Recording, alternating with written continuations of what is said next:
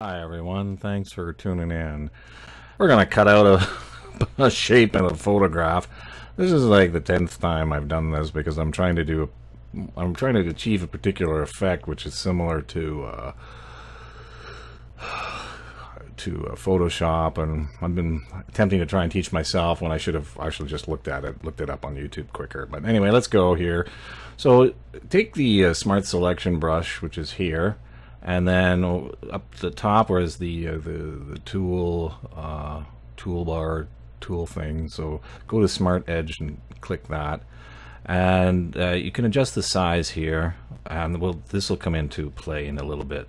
So first, just drag the thing across your figure, and try and get everything in there. There we go.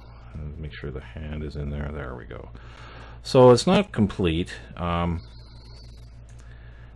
you probably got, see, now you've got more than you wanted. So that's fine. So now you turn off the Smart Edge like that.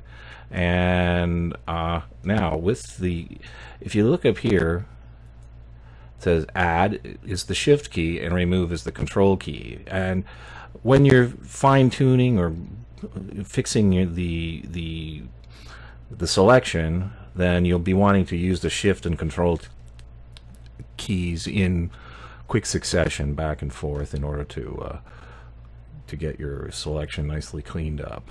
So while it's still broad, you just quickly do this and get most of the major areas. Oops, I've knocked out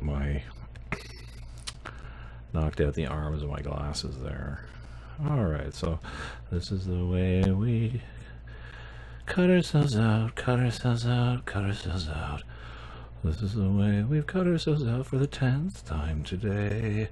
La la la. I mean, really, I don't know why, I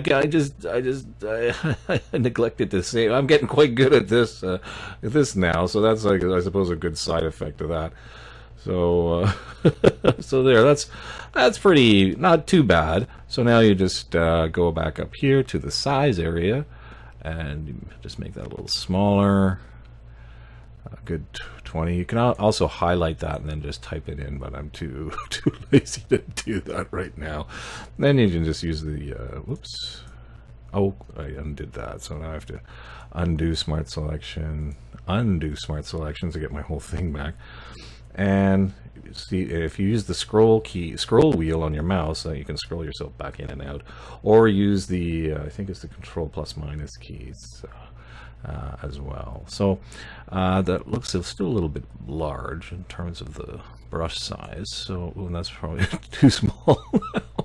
Sorry about that. I should be more serious, I guess. So yeah, so then you just oops. So as they say, just see, now then you can do that. So then you just go up here, undo, because you have to. Oh, I did it again. See, that was because I can't talk and chew bubblegum at the same time, apparently. So yeah, oops, there. See, it was the shift key I hit inadvertently. So I have to. So then I see what I mean. If you hit that's a little small, I guess, at the moment. But yeah, so I'm going to clean this up and fast forward that till we're done. So fast forwarding, la la la la la la la la la la, fast forwarding. This is the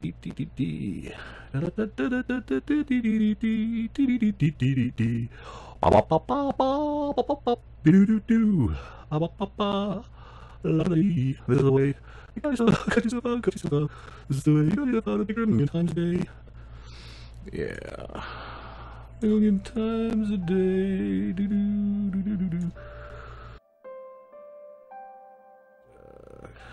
Do a nice job. Do a nice job. Do a nice job for the folks. Take your job seriously, man. La la la la la la.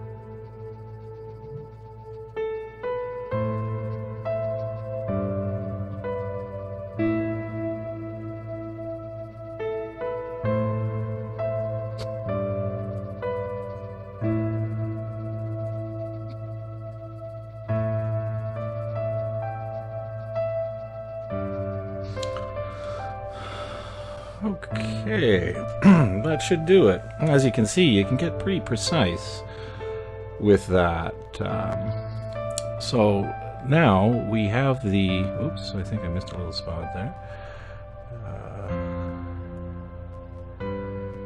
So now that we have the selection, we basically, you can just copy and paste it now into whatever you want, do whatever you want with it. On my particular thing to do here, I want to try and figure out how to outline it like they do so easily, or appear to be so easily in Photoshop. Like they have the figures or thumbnails with the white outline, and I'm trying to do something similar to that, but it's confusing to do it in PaintShop Pro. I figure I'll get there eventually if I keep at it. Which is why I was singing that song. Like, this is the 6th time I'll cut myself out today. Da, da, da, da, da. So yeah, so that's about it. So now I go Control C, and now with the selection, I think I want to modify. See, I can feather. And that's the thing here, because if you don't have it feathered, well, then like this is another why I've redone it. It's because if you don't feather, the edge is really harsh. It's like sharp demarcation. So I had it on 10 for some other thing. I don't know if it needs 10 exactly. Yeah, so 4 looks pretty good. So then you go OK. So now that's feathered by 4 pixels all around, and Control C. Should I copy it again? Probably, eh? And now I can just paste this into a new picture. So then you just go New, and this is the size.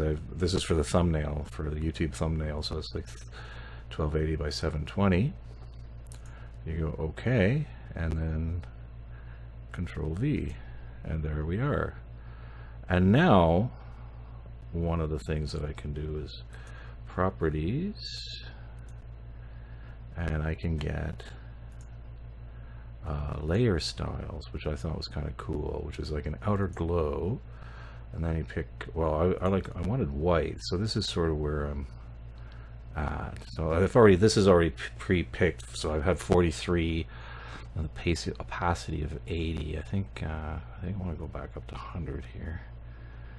90, 100. So 43 is a good size, and you can't really tell in this, but there's a nice white glow around it now. Except it's not that sharp line that happens in Photoshop. Now it looks like this cleaned up pretty nicely, and I'm gonna. You can see under my chest or breast area there's a couple of sweat marks, but I'm gonna bring that into Lightroom after and clean those out, so it'll look a little better as well there. But yeah, I think so far that. Oh, I didn't say okay. Oh gosh, see, this is the thing, you know. You go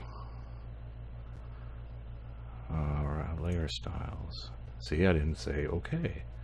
So go okay. There. Now I have it. Now I go okay. So that brings us to the end of this little tutorial. So thanks for watching.